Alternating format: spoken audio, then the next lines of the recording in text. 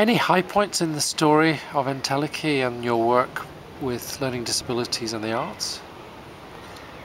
This project has been going on for 22 years now. There have been many high points. I think one of them early on was someone that I'd been working with in the service because of his difficulty and his behaviour, and I came as a member of the audience to see him in a performance, and it was so enlightening for me that this man that I'd known in the hospital, who'd had a very, very difficult life, was now feeling free enough to express himself in a performance and doing things that I couldn't imagine myself doing.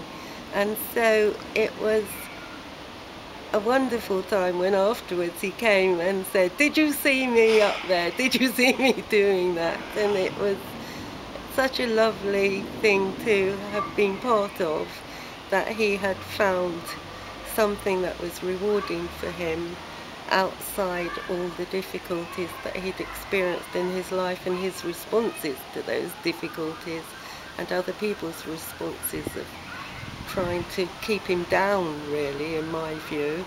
This was a chance for him to blossom, and that was lovely to see. And I think the first time they did, Entelechy did a whole ensemble performance in the Albany here with participants from a 2-year-old to a 92-year-old.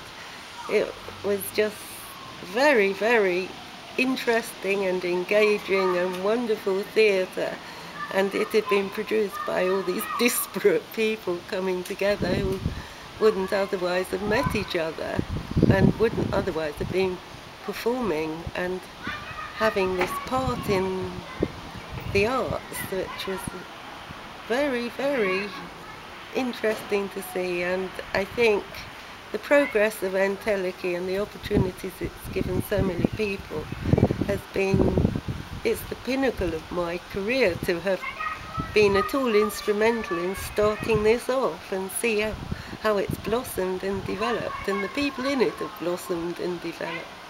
So I'm very pleased to have been part of it all these years.